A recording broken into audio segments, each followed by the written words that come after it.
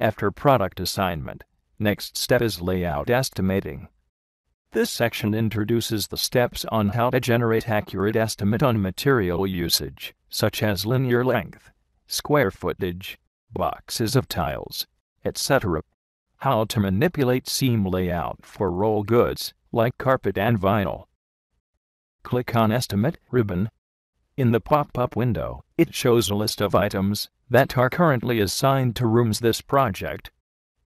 For commercial edition, checkbox Estimate by Layer controls. If product usages are calculated and separated by floor layer tab, click on OK button. The program automatically calculates all product usages and does seam layout. On the right main diagram window, rooms with roll goods are laid out with seams.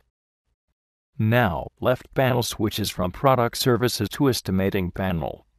Under Estimating panel, usage quantities, linear footage, and number of tile counts, waste ratios, etc. are listed. Drag on right edge of the panel to adjust its size. Also, scroll to find all columns. Each column title can be dragged and be relocated in any order convenient to reviewing the estimating data. When clicking on any item on the list, rooms with that item assigned are highlighted in diagram window. Also, at same time, the lower panel below shows the list of room labels with this item being assigned. As a cross-reference, scroll the panel to see estimate data on each room.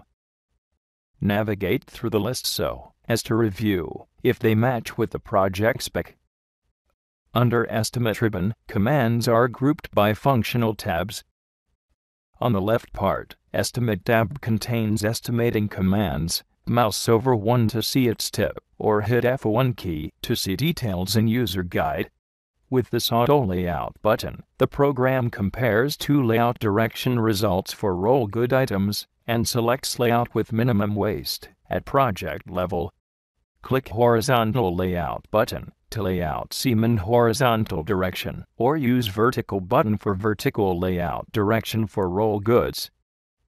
Next, Option tab has commands to set layout direction by wall segment. Toggle button to control automatic re-estimating when changes made. Clear Estimate Data command and Estimate by Layer status box, which will be revisited later. Seam tab contains commands to add length seam, cross seams, and to delete seams.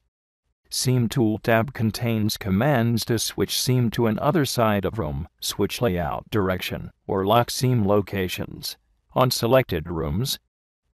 Under Dividing and Stairway tab, dividing commands are advanced tool for dividing an open area into different regions that seam can be manipulated independently.